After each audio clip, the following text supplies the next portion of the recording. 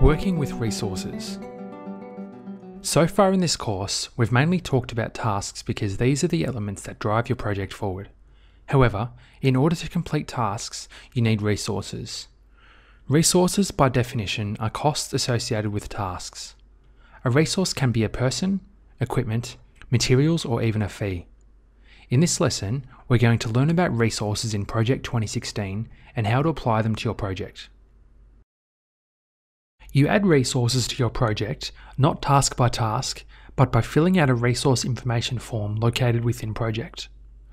On this form, you will list the resource name, the rate per hour or cost per use, and the availability. You can also add other information such as the work group they belong to or an email address. Remember, a resource can be a person or a thing. If it is a person, you can add their name or just a reference to them so you know who they are. An example would be labeling a person as engineer. You can even group resources that work together. To add a resource, go to the View tab, then click the downward arrow on the Resource Sheet button here. You'll see this drop-down menu. Click on Resource Sheet. You should now see the resource sheet in the work area, as you can see here.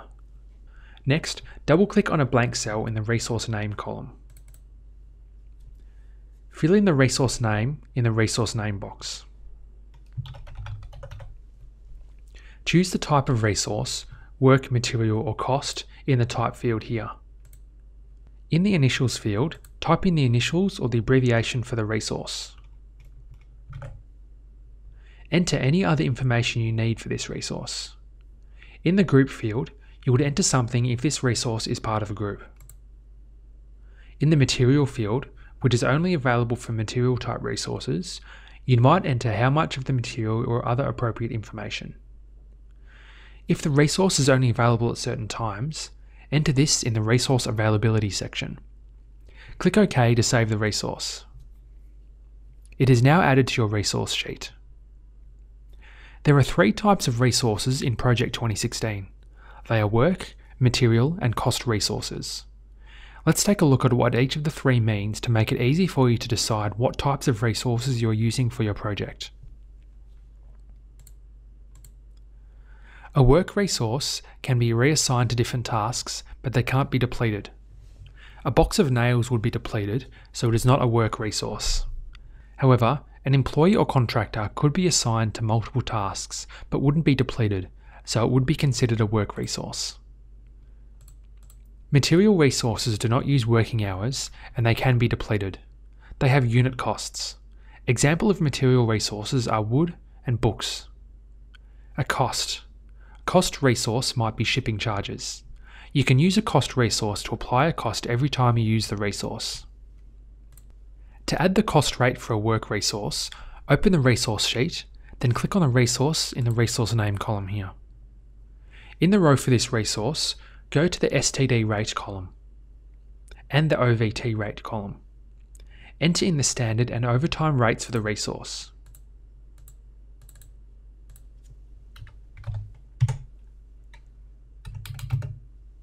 That said, there may be times when one rate is not going to cover all the times you use the resource.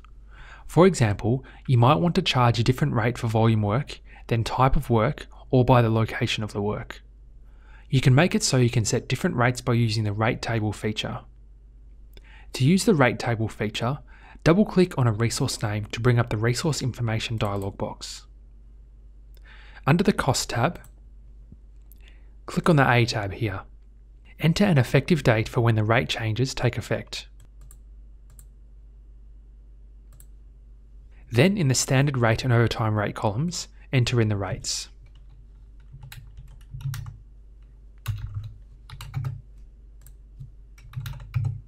If you want to enter additional sets of pay rates for this resource, click on the B tab and other tabs, and then repeat the steps listed here. Click OK when you're finished.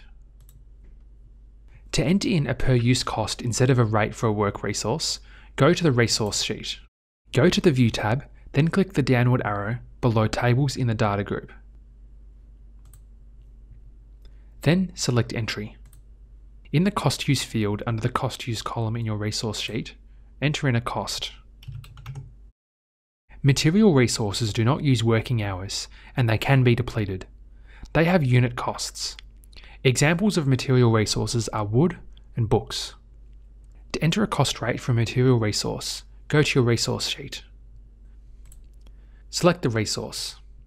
Then click on the View tab, and then in the downward arrow below Tables in the data group, select Entry, just as we did earlier. In the Resource Name field, select a material resource or create a new one. Make sure material is selected in the Type column. To enter a rate for the resource, go to the STD rate field, as we did earlier in this session. Then enter a rate. Some tasks will have a fixed cost. This means that no matter how many resources you assign to them, they're going to cost the same to accomplish. You do not have to assign resources to these type of tasks. To add a fixed cost to a task, go to the Gantt chart view. Then in the Gantt chart view, go to the View tab. Click on the drop-down arrow for the Table button, then select Cost from the menu. Look at your worksheet here in the Gantt chart view. Click on the Fixed Cost cell for the task for which you want to apply a fixed amount. Then enter in the amount. It's that easy.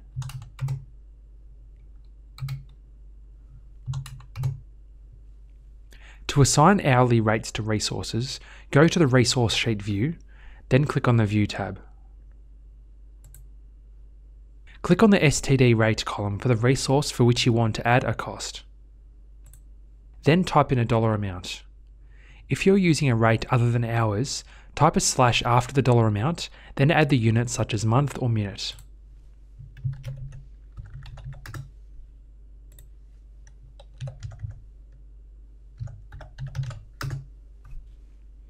If the columns are too narrow, you can hover your mouse over the edge of the column until you see this black cross sign here.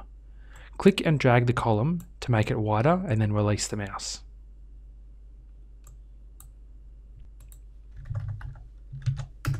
Once you have your resources added to the resource sheet, you can start assigning them to tasks. Perhaps the easiest way to assign a resource to a task is to use the Assign Resources button under the Resources tab in the Gantt chart view. To assign a resource to a task, start by clicking on the task for which you want to assign a resource. Next, click on the Assign Resources button. You'll see the Assign Resources dialog box. Select the resource that you want to use from the resource list options here. Then, add the units of resource that you will be using. If it is a work resource, the default is 100%. A material resource is assigned to units such as gallons, consulting sessions, yards, or tons. When you assign it to a task, you put how many units of the resource will be devoted to the task.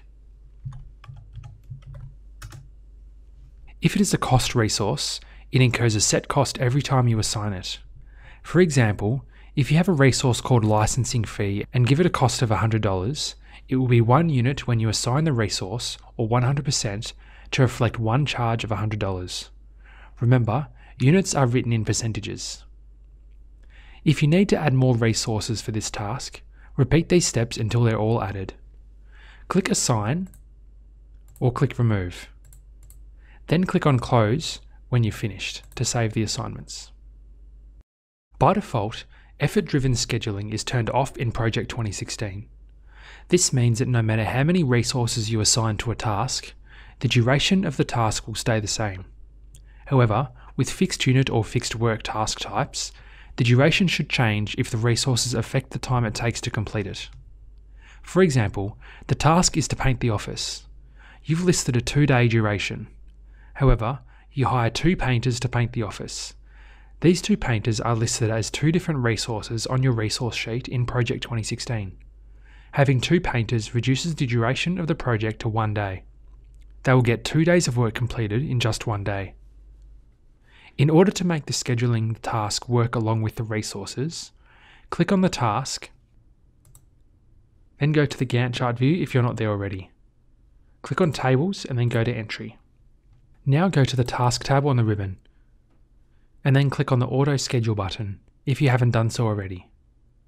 This can be found in the Tasks group here. This changes it to an auto-scheduled task instead of manually scheduled task in your task table in the Gantt chart view. You can see the scheduling icon in the task mode column here. Manually scheduled tasks have a light blue colour that looks like a push pin. Next, double-click on the task to open the task information dialog box. Then click on Advanced. Then put a check besides effort driven. Then click on OK. We talked about the resource calendar earlier in the course. Your calendar shows working times, and your resource calendar will show when resources are available and the times you've scheduled to use them. It's very critical to the completion of your project and the timeliness that you keep your calendar up to date. But now that we know this about the calendar, it is time that we actually examine how it actually works. You create your resource calendar from the base calendar, choosing standard, 24 hours, or night shift. After you specify the base calendar you want to use, you can specify the exact working hours. You can also select specific days when the resource is not available. Maybe, for example, your engineer is not available on Wednesdays. To modify a working time for a resource and modify a calendar, double-click the resource name to bring up the Resource Information dialog box.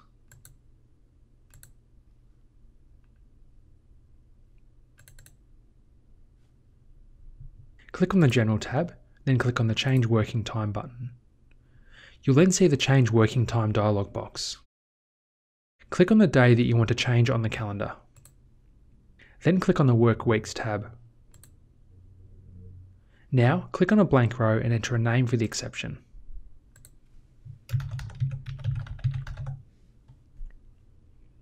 Then click on Details. Choose either working or non-working times. This means you will select whether you're going to specify the working or not working times for this resource. Enter in a time range in the to and from fields. Or you can set the days to these specific working times by entering a from and to range in these fields. You can then select the recurrence pattern, or how frequent this exception will occur.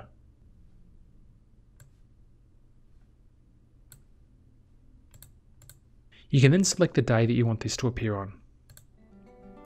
Then click OK twice on the dialog boxes to save your changes and close the dialog boxes.